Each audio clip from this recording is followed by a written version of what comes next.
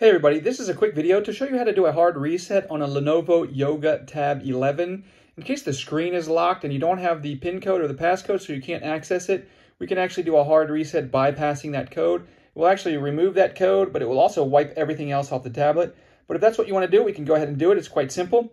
You're going to start just by coming in here and pressing and holding the up and down volume buttons at the same time.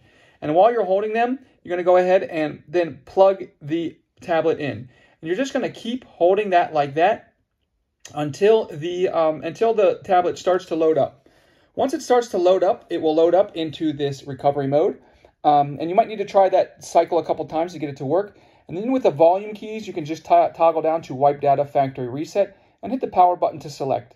Once that happens, you can toggle down to Factory Data Reset and again hit the power button to confirm. Keeping in mind, once you hit this button, everything will be wiped off of the tablet.